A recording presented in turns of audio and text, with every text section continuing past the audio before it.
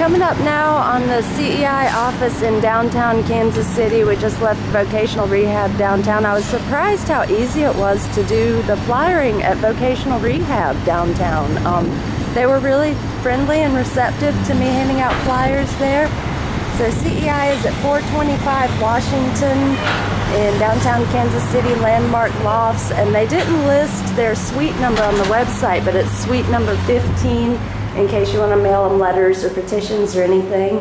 And they're just here. This is a residential building. I gave a flyer to one of the residents on her way out. So she seemed really nice, and I left some flyers here for people coming out of the building. I'm not going to bother pushing their button and trying to go in and talk to them because I know they won't let me. But apparently for right now we've hit a brick wall with this location, but I'll come back around closing time, 4 or 5, and catch the workers on their way out. So we will see them then.